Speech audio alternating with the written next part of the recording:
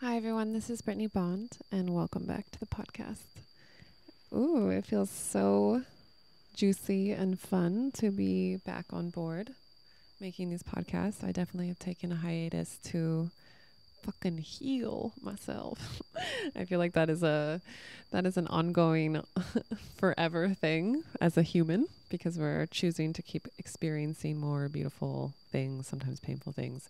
But anyways, I took some time off. I went into nature. I felt very yummy in my body. And now I'm back here in Chiang Mai for another week to work with my friend Daria, build out a lot of beautiful things for you. And yeah, wow, there's so many things I want to say all at once. Sometimes they get congested in my brain. But in this podcast, I wanted to share more about my ongoing journey of being this empowered woman in the timeline. And after, breaking up with someone that I thought was going to be like the father of my children and build the new earth with me and my life partner, what happens now?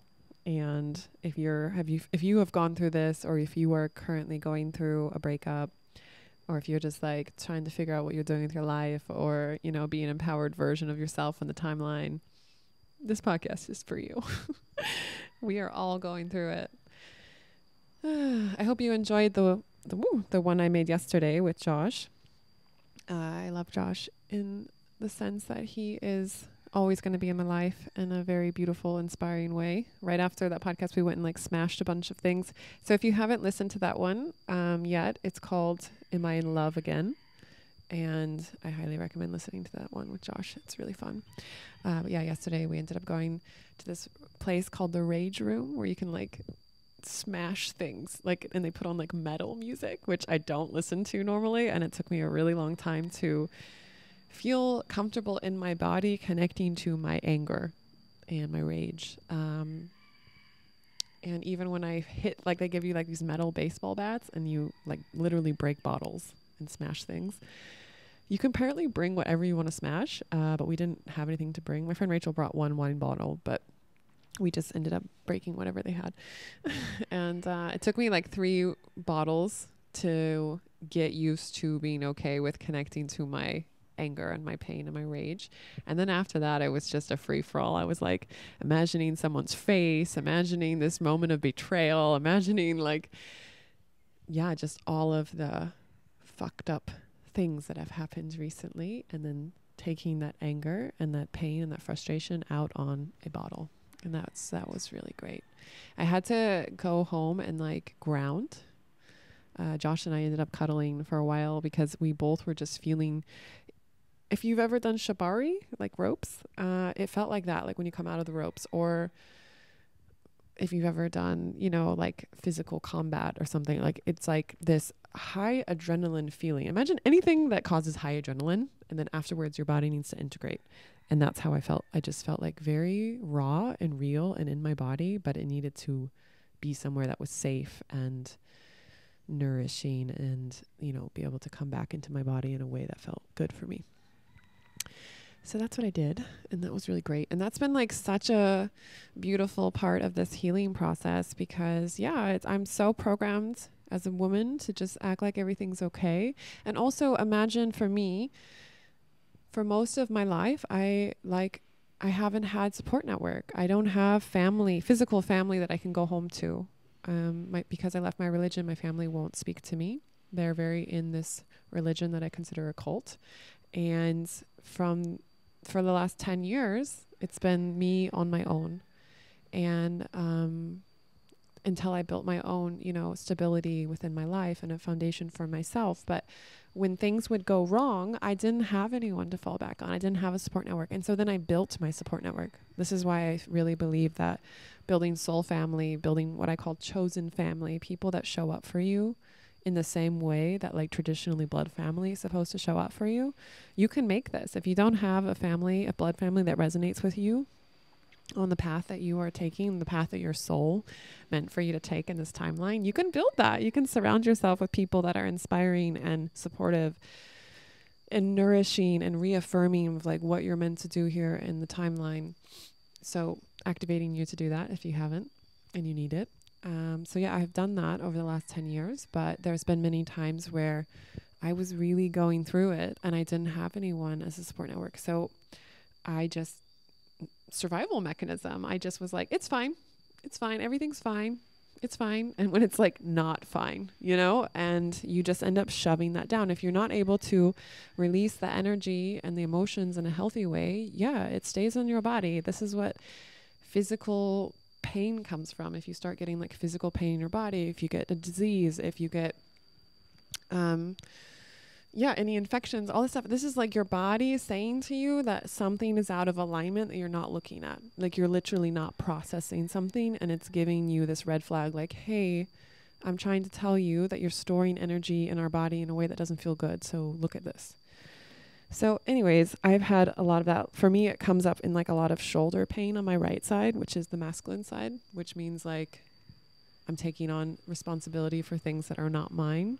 And the way that I've been able to deal with that is really connect to the universe. You can call it God, universe, source, but like this bigger part of us that is not here in the physical that I know really has my best interests at heart and I can lean on. You know, I do my part in the 3D and also believe that I deserve all the things. I do my manifesting rituals. And the rest of it, you have to let go. Some people say let go and let God. I say let go and trust the universe, that it's all meant to happen for you and it's all working out perfectly.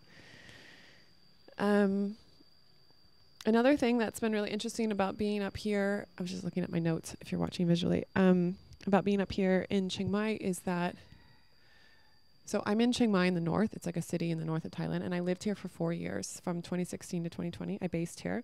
I kept my house and I traveled all over the world. So for 6 months a year, I was here. And the rest of the time I was traveling. And so I have a big community here. I used to run the main co-working space. And I forget how many people I know here. So it's been really nice to connect to so many of my friends. But at the same time, I'm like, why am I in Chiang Mai? Like, I know I'm meant to be here to work with Daria, and it's really good for me to be off the island right now, away from my ex-boyfriend and away from a lot of the energy that's there, just so I can like have some clean, energetic space and ground myself. But other than that, I'm like for me, Chiang Mai, I've already explored it.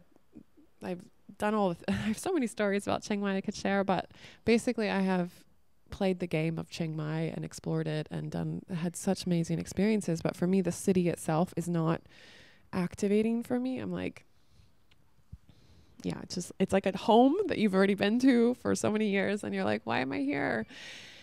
And then I was talking to my godfather, Richard, the other day, and Richard and Heather, my godparents. I was on a call with them and I was talking to Richard about like being in Chiang Mai and you know, figuring out what I'm doing next. I have all these opportunities coming my way. And do I want to go to the US right now? Do I want to go back to the island? Do I want to go somewhere else? Like, la, la, la, la. And I just had this big feeling that I needed to like make a decision of what I'm doing next. And this is usually when I'm not aware that the current situation is serving me in some way. Like basically every situation we're in serves us in some way. And so then talking to him, I was just casually talking about how nice it is to be with my friends who have kids here, because the way that they have kids, like the way they've set up their support network around having children is the way that I would have kids. Like they are super present with their children. They are parents in the way that I would be, like loving and kind and always there for them emotionally and physically. And at the same time, they have built a support network of a maid, a full-time nanny, a gardener, a cook, a cleaner, a driver, and when I think about like me having kids, it's like I've always thought about it how I grew up, which was in a very big community. So yeah, it was a cult, a Christian religion, but the community within the religion was really good people and everyone really cared about each other. And after school, every day we would get dropped off to one of the moms and we would hang out with all the kids. And from a very like young age, I was like babysitting other kids, and I had, I would consider them like godparents, like people that were, you know, I was 12 and like a woman who was like 45, she kind of adopted me as her goddaughter, and she would pick me up after school and I would hang out with her. So like it was very normal for me to spend time with people that were adults. And it was very normal for me from like as soon as I was a responsible child, like an early teenager, I was babysitting the kids behind me. Like this was like a tribe. Like we were working within a tribe and everyone was supporting everyone. And that feeling of just the system that has been built around the community supports the individuals. So it's not all on one parent. It's not all on one person to provide everything for a child. It was the result of a tribe. And I've read, there's a quote somewhere that it like takes a tribe to raise a child. And I've always known that that's true because that's how I was raised. And it has made me the beautifully well-rounded person that I am today. And like I met this girl, this like 8-year-old girl the other day. I was at the hot springs in Qingdao and she comes up and she starts talking to me and I'm like, I love kids. So like kids love me. And so once she realized I was like a safe adult, she just like couldn't stop talking to me. And her dad was like, I'm sorry if she's bothering you. And I was like, no, I love it. I love talking to kids. So I talked to her and she was telling me about how like her mom just left her dad to go have a baby with another husband. And I was just like feeling for this little girl so much. And I was kind of just trying to like, I was playing with her and looking at the butterflies and like building like rock statues and just having fun. We were having fun together, but I was also dropping little things like, just so you know, even if your mom left, you're worthy of love. And it doesn't mean that it doesn't mean anything about you. Like this is your mom dealing with her own stuff. And like you deserve to be loved just for being you. You don't have to do anything special to be loved. Like you deserve that. And she was like, okay, let's look at this thing, but I know with kids, they listen, even if it's like, they're like sponges, even if they don't consciously listen, like something in them is listening. Because I have moments like this where an adult said something to me as a kid and I like remember it forever. And another thing she said, I was like, I asked her, do you have any friends? Because like her dad and her move around a lot. And she's like, oh, I have 1 or 2. And I said, well, I can be your friend if you want. And she said, my dad said I can't be friends with adults. And I was like, well, when I was a kid, I had many adult friends and it was really nice because they understand things a lot more than kids do, like in certain ways and how the world works, as long as they can still be fun. And she was like, oh, okay, then yeah, we can be friends as long as my dad says it's okay.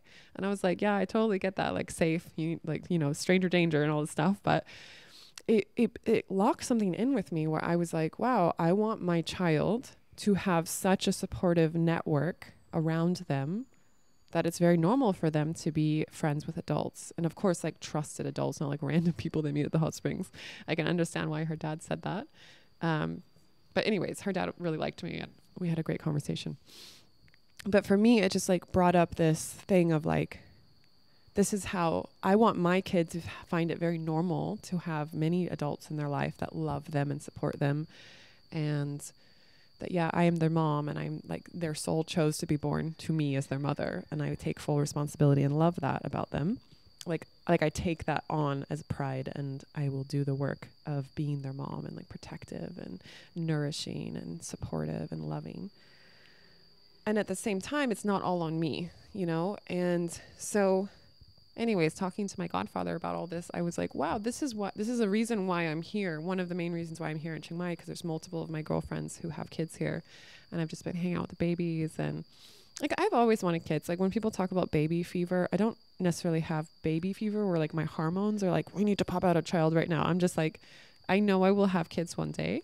And for me, it just needs to be in an environment that feels safe for my body to have a baby into, like, as in like, I feel supported within this environment to like, create something in the world from a human standpoint. And also, of course, I choose to have a partner that I like want to procreate with. Like when I look at him, he's like, yeah, I want to make babies with you. And also that they're stable and secure and I feel safe with them, to have children with. So that has been super interesting because it also brings up this I would call it a limiting belief that I've had. Airplane, if you can hear that. I'm under the airplanes. I have a limiting belief.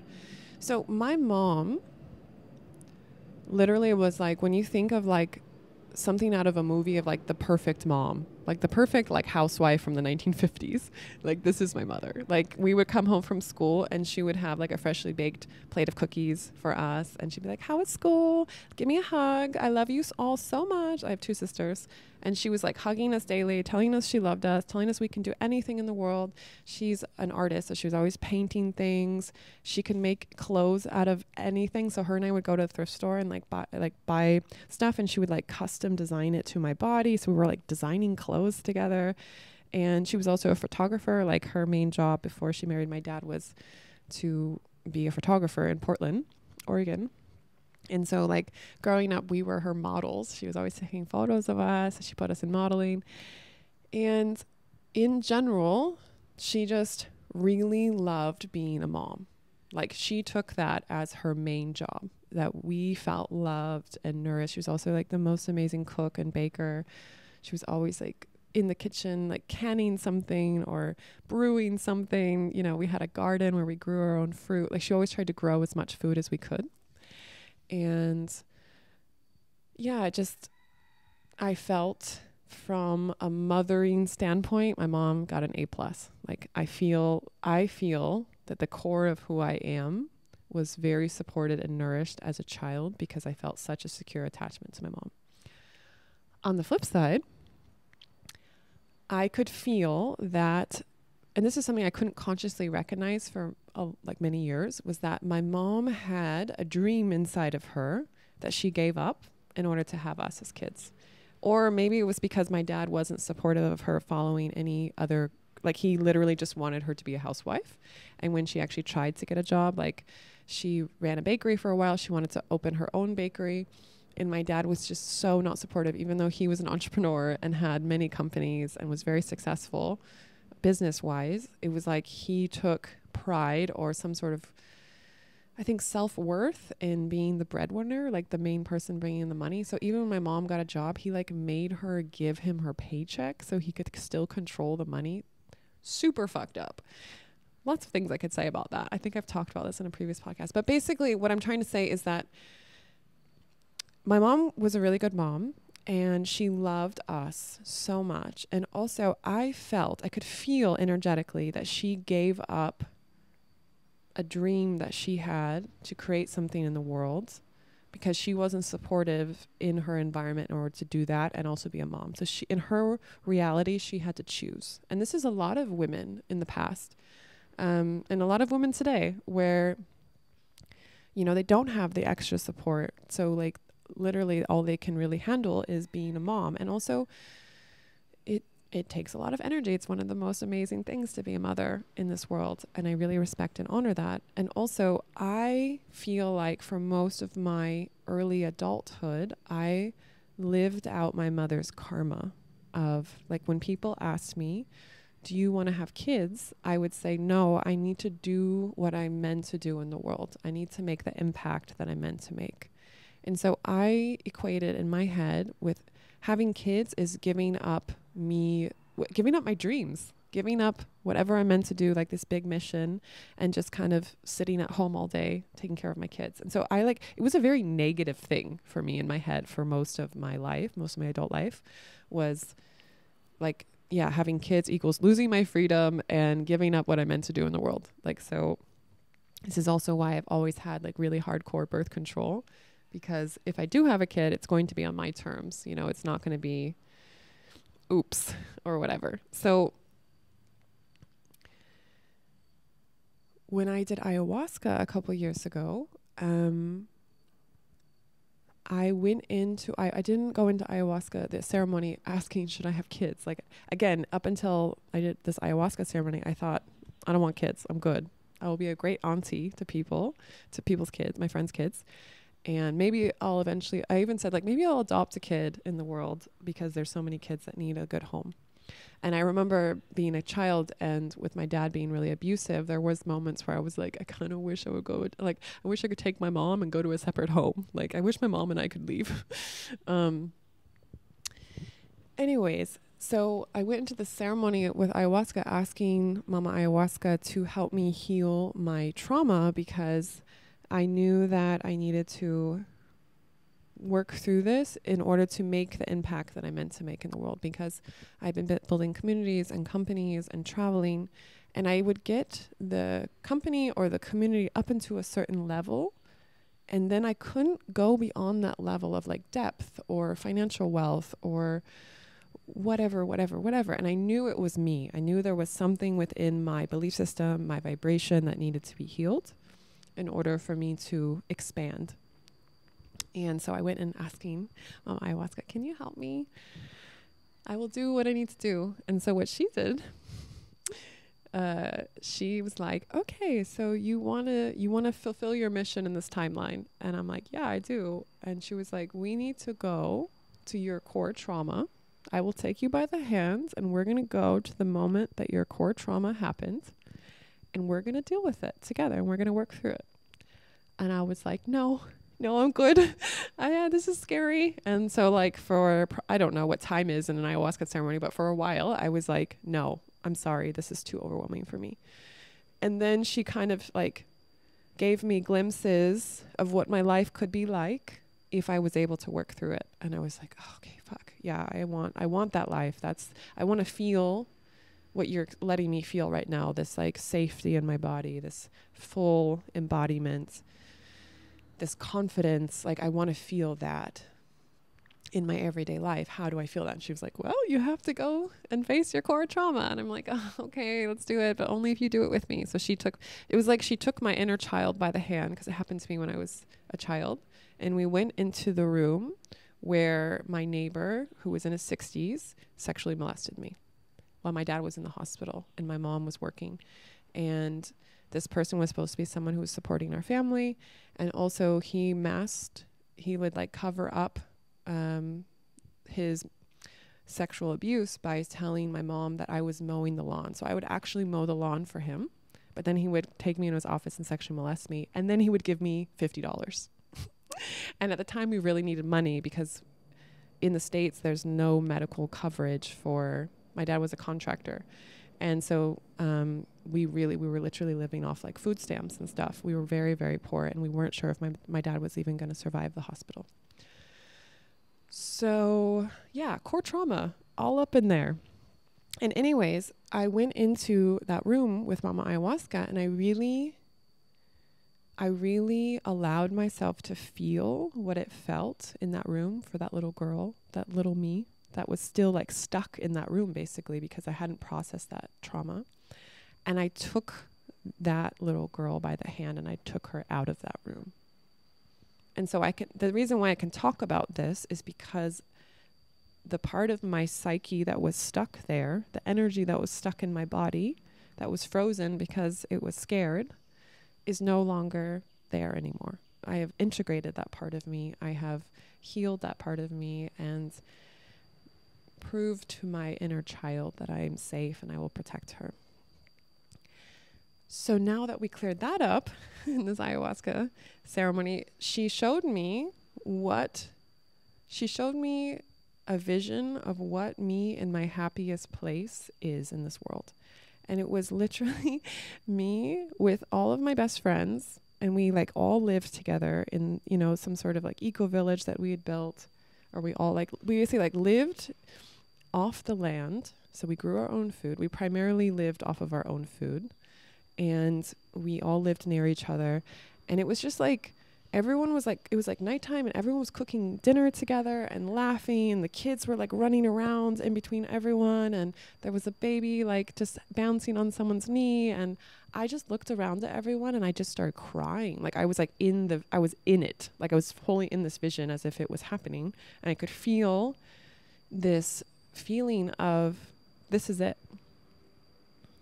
Like I literally don't need to go anywhere else. I have made it. Airplane. And the feeling that I had in my body was just like pure, it was like timelessness. Like when literally like nothing, you don't need to go anywhere. Everyone you love is here in this room, and you're just doing exactly what you're meant to do in the world. And like everything that you do next is the same vibration, because you're with your favorite people, and you're with your children and your partner, and it's just like pure love and bliss. And like whatever you go through, you do it together as a tribe. And that feeling of like tribe and community and being at home and like growing our own food and like raising our kids together. I came out of that ceremony and I was like, I guess I need to have kids. Like, and I even, this was maybe 4 years ago now. No, it was 3 years ago now. It was 3 years ago I had this ayahuasca ceremony. And it's still taken me about 3 years for me to fully allow this into my conscious reality, because even after that ceremony, I didn't really know how to process that information, because I still had this limiting belief that I needed to choose whether I made my impact in the world or I had my children, because that's the only lived experience I had witnessed with my family growing up.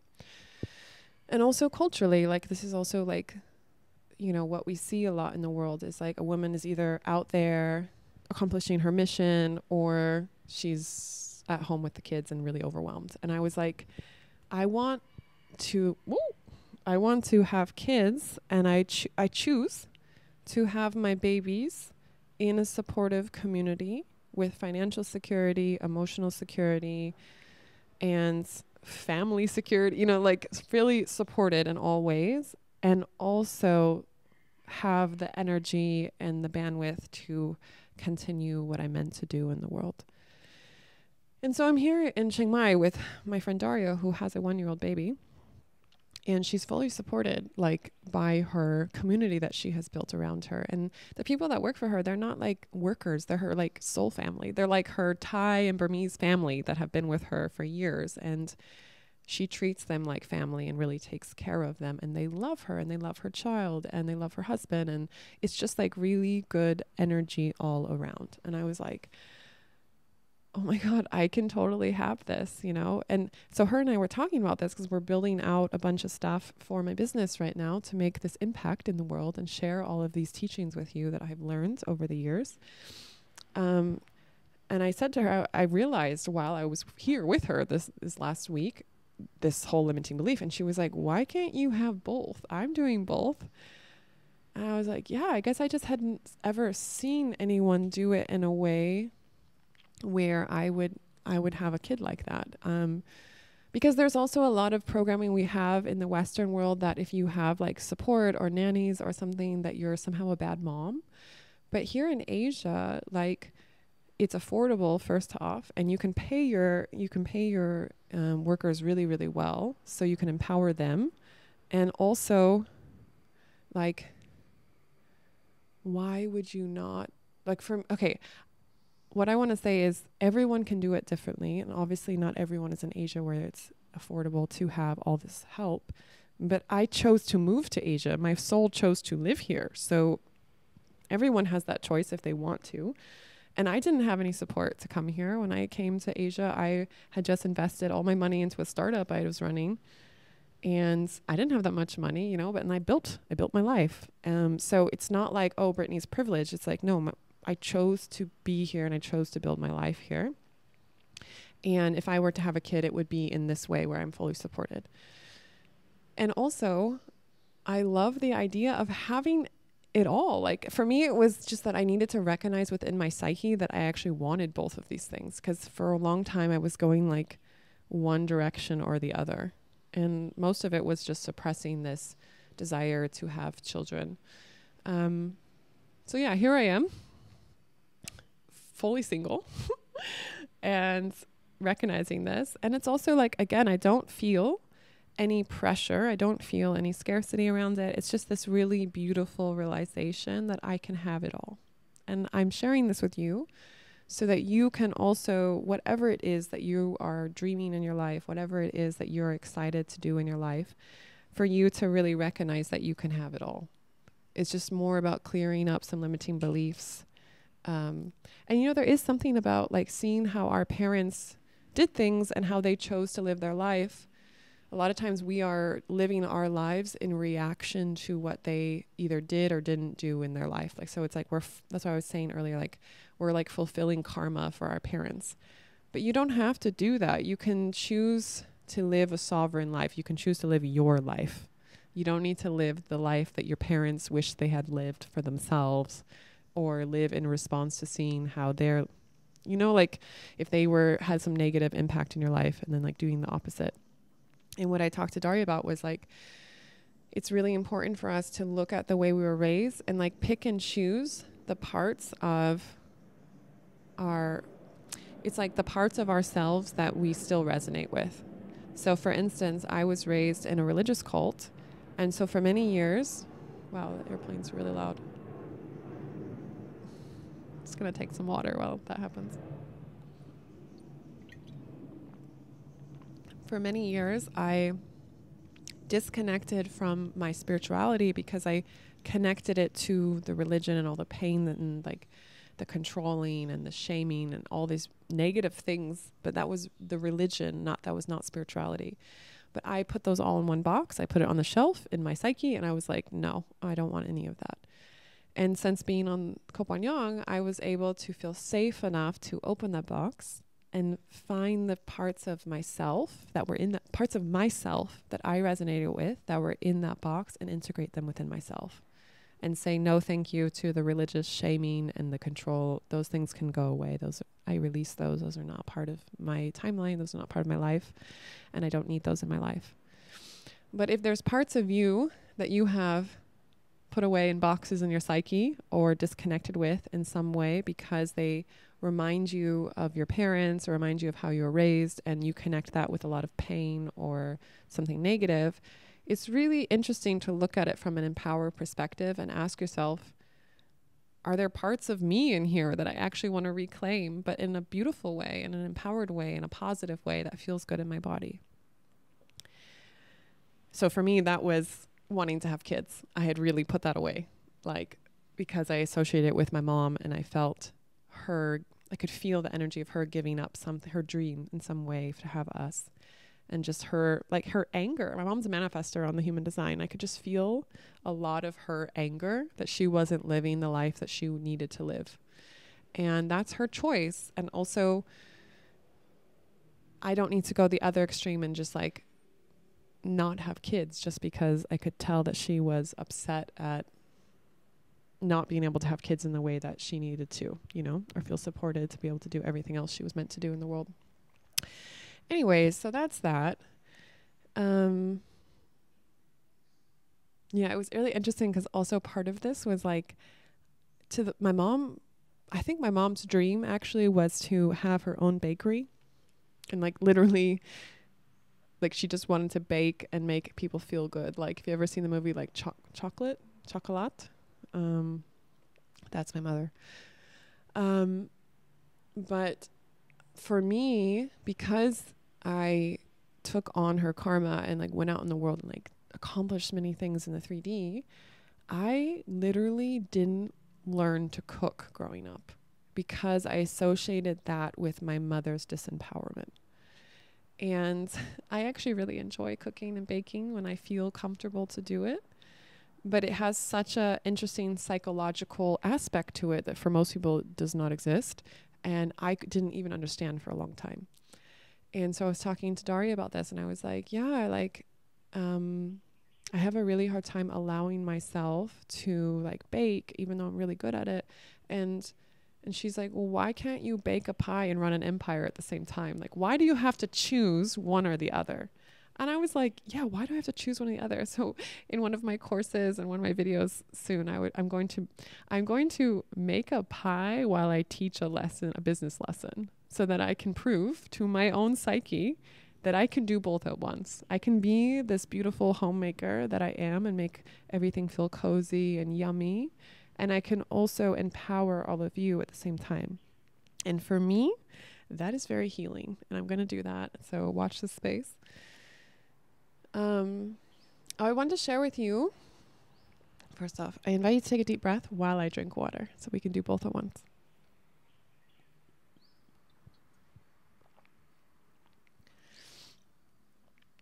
I wanted to share with you a download that I had this morning when I was journaling, which was that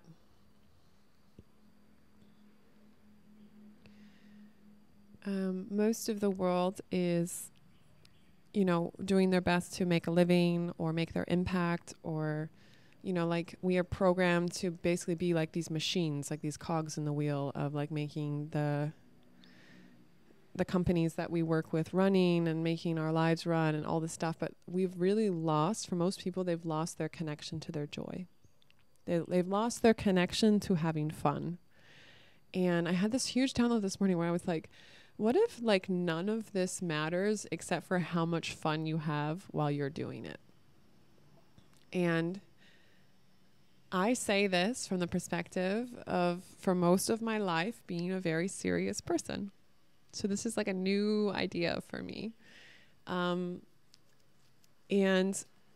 the reason why I was so serious for so long is because I could feel that I meant to make this huge impact in the world. And also because I needed to create safety and security for myself financially, because I didn't have that with anyone else. I didn't have that with my family background.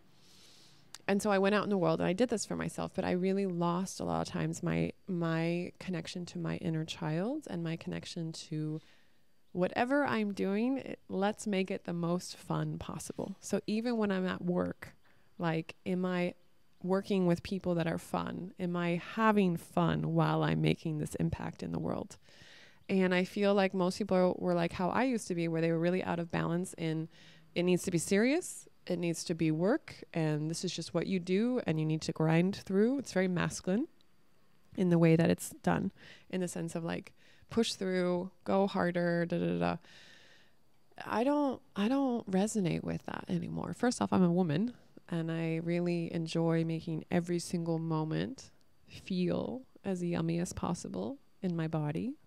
And by me feeling as yummy as possible in my body, I share this energy with everyone around me so that they also feel really yummy in their body. And I feel like we can carry this energy, whether you're a man or a woman, you can carry this energy of joy and feeling good in your body and making every moment fun and enjoyable just by choosing that and setting that as an intention. I'll give you an example. I had a business call this morning where someone wants me to be the face of their company and their CFO, Chief Financial Officer. And the person was in a lot of stress, the CEO, the founder I was talking to, and he had a lot of personal, like he was missing flights, he was in between flights, he was in a hotel, and he was really stressed out and also like jet lagged, like he hadn't had that much sleep. But he wants to have me part of his company, and so he was trying to push aside his own whatever he was going through and like have a business meeting with me. And I could feel his anxiety, like literally energetically, I was absorbing his anxiousness in his body. And so I interrupted him. I was like, hey, can I just stop you for a second? And can we just take 5 minutes to talk about how you are feeling? Because I can feel how you're feeling, and I want to create a safe space for you to share your feelings so you can let this energy out, so then we can have a nice meeting from that place. And he was like, okay, yeah, so this is what's going on. And, you know, I need to get to this place because I have this meeting and I'm just really stressed out and I haven't And I was like, and I could see his whole body like softening and like relaxing and grounding. And I was like, how do you feel now? And he's like, oh, I feel so much better. Thank you for he's like, I didn't want you to think that, you know, this is our first meeting and I didn't want you to think bad of me. And I really want you to be part of our company. And I was like, all of that is great. And I resonate with everything you're saying. But for me, I've already proven to myself in the 3D that I can do all the things. Like I've already accomplished things. I'm not trying to prove myself to anyone or anything anymore. So for me, I said this to him. I was like, the most important thing for me is that whoever I am working with, it's fun. And we can be real with each other and we can be supportive of each other. And I met him through one of my soul family, Aaron.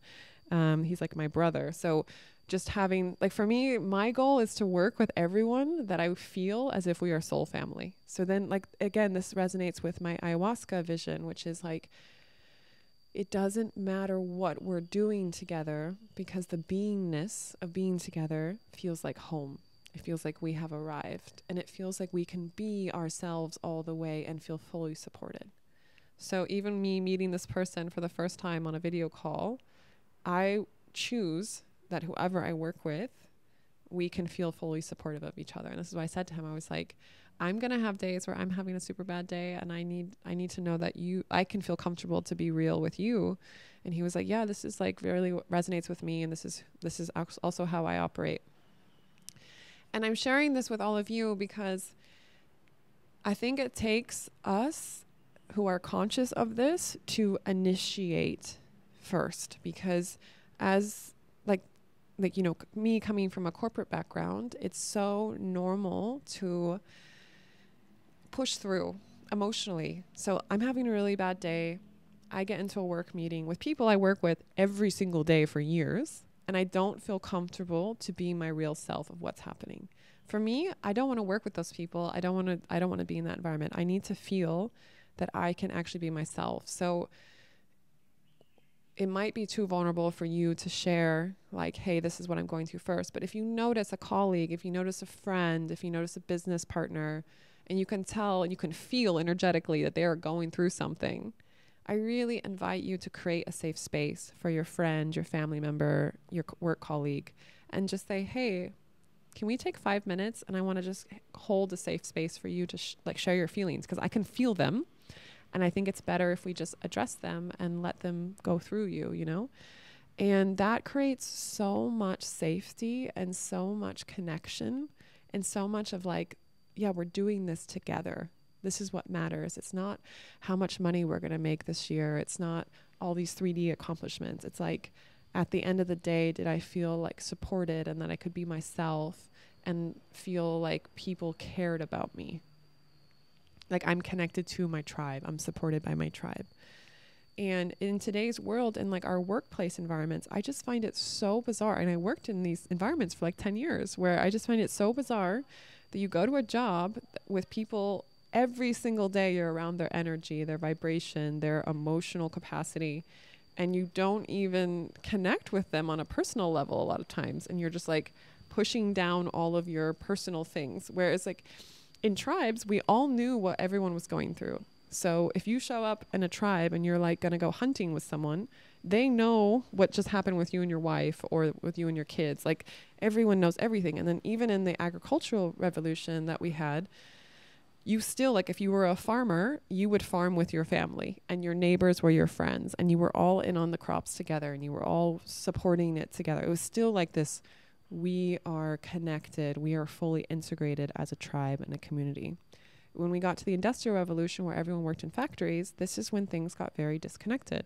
This is when people went into jobs for the first time with people they didn't know and didn't care about and they were disconnected from their family back at home.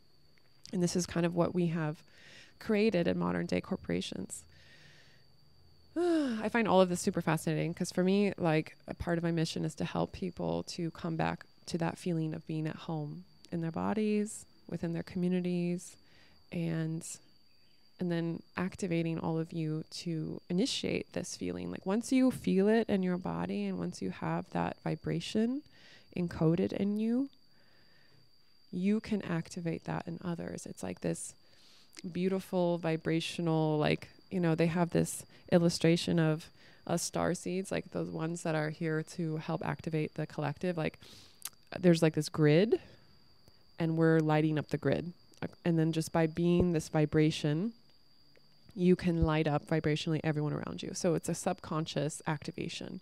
You don't even need to say anything a lot of times. It's just who you are as a person and how you carry yourself. And this is why I say a lot of times the second half of spiritual awakening, the first half is understanding the reality that we're in, the structure of reality, us in this world timeline. But the second part is the embodiment, choosing to carry that knowledge and be this awakened person that is kind and caring and connective into your everyday life. And can you do that? Can you hold both of those things? Because that's the point of spiritual awakening. It's not to go and like live in La La Land on Koh Phangan. It's to live, like all of you who are not on Koh Phangan, you are part of this mission even more maybe than the people that are on Koh Phangan, because you're actively showing up every single day in a reality where you are outnumbered vibrationally.